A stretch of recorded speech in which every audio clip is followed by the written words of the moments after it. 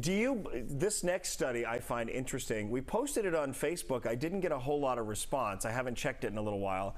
Men experience more emotional pain from a breakup than a woman does.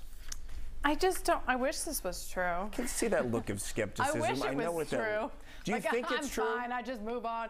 You know, I don't know. So they did this study, and they actually based it on sort of therapy sessions and talk sessions with people post-breakup, and it seemed that the men were being more open about their pain and such. And I wonder if that's because of the way that the study was conducted, in that perhaps these men were not speaking about it with their previous partner or with their guy friends or with their family, but once in the safe and, you know, vulnerable place of a therapist's office, then they were able to reveal it, whereas perhaps women speak about it more openly to other people, so they don't need it as much in therapy. Well, that's exactly true.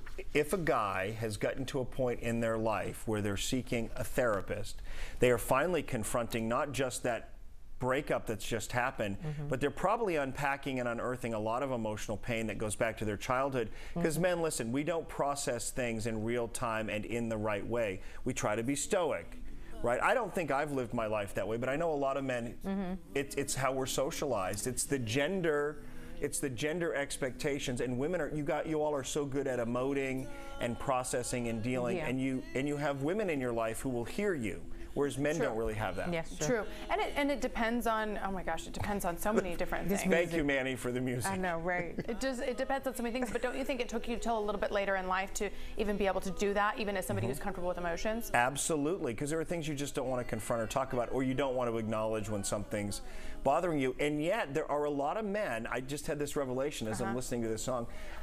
See, it worked, the song. There are a lot of men, especially country music singers, male country music singers, who sing a lot about heartbreak and breakup. True. And think about all the men that they're helping with those songs too. Because think about it, they probably wouldn't be in touch with their feelings if they had not heard the lyrics and paid attention to riding in the pickup truck. I also think it tells you that. What song is that, yo? I don't know, but she's every country song has a pickup truck.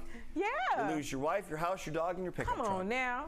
And then you have a drink. Then you lose your woman. And then you have some whiskey. There you go. There's your country song right there. Women are out there singing about fancy.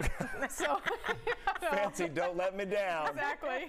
So that is our Morning After Express question of the day. Are you buying into this? I would love to hear from men if you're able to admit it.